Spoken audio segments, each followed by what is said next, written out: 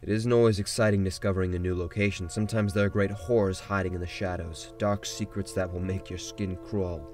So today I will be listing 5 disturbing locations in Skyrim. Let's get into it.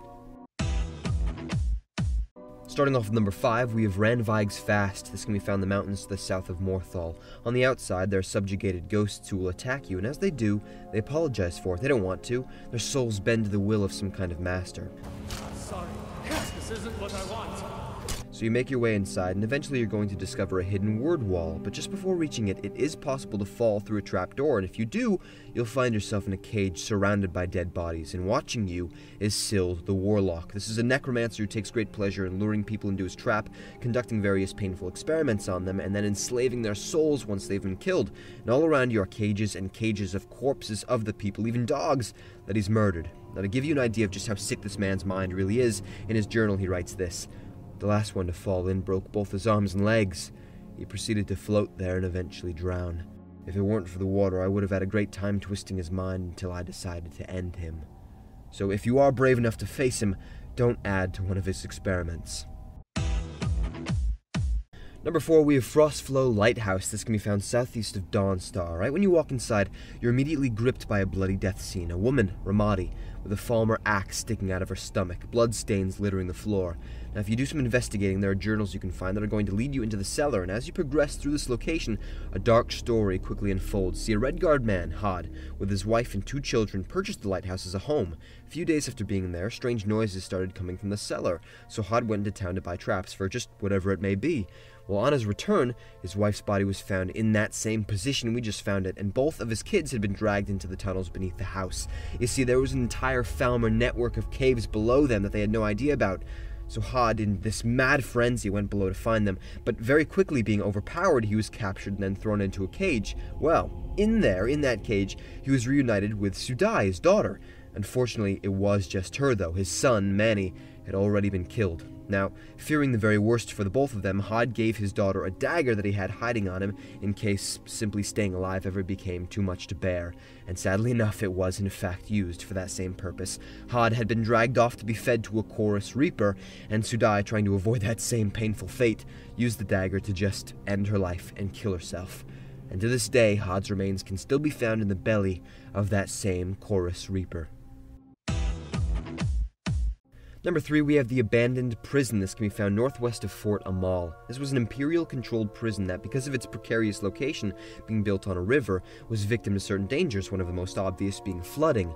So when you go inside, cracks and spills can still be found in the walls, and by reading some of the notes left over, you'll learn that a storm had been brewing and was quickly getting worse. If given long enough, it could wash away the entire fort. The guards realized this and were ordered to either kill all the prisoners or let them drown. It didn't really matter as long as they got out alive. Now, at the same time, the prisoners knew the flooding was getting worse, so they came up with this plan to rush and then overtake the guards once they had been distracted by the water. Thing is, neither party knew what they were in for. As the revolt was taking place, the leaks, they had just become too powerful. Guards and prisoners alike were met with crashing waves, sweeping them against the walls, and without enough time to navigate the halls and get back up to the surface, they couldn't make it out alive. All of them drowned. There was even a trapdoor some of the prisoners were escaping out of, but they still didn't have enough time. Their skeletons can still be found rotting in that same passage. Now the ghosts of the dead, of those who met such a terrible death, still wander the cells of this very prison. Number 2, we have Apocrypha. This is the Daedric Prince Hermaeus Mora's Plane of Oblivion, a realm of the world's forbidden knowledge, and you can go there whenever you read one of the Black Books in Solstheim with the Dragonborn DLC. Now, there aren't any specific stories of someone, dying here, just that the very act of being here is a nightmare. The plane is an endless sea of toxic black liquid. Oily tentacles burst from these pools, sometimes to whip at you when you get too close. The sky is infected with hazy green swirls that just drift, directionless. Hallways stretch and retract as you walk down them, depth being just a mere illusion. It's enough to drive you crazy, but as if the atmosphere wasn't bad enough, there are horrifying creatures that inhabit the darkness. Seekers, hideous floating Daedra with tentacles as faces that can turn invisible, even duplicate copies of themselves while in combat. Also lurkers, beasts that emerge from the liquid with frightening strength. In this mad plane of oblivion, most who come here seeking hidden knowledge are trapped here for an eternity. And number 1, we have Ingvild. This is an isolated cave to the east of Dawnstar. As you progress through it, you're going to be attacked by Draugr, but the thing is, you notice something very quickly. All of the Draugr are female. Why would that be? So you keep going, and you can find multiple journals by a high elf named Arondel, and as you read them, his secrets become quite clear. He's a necromancer who raises the dead, and then performs perverted sexual acts on them. He is a necrophiliac, and he's isolated himself in this cave so he can't be harmed.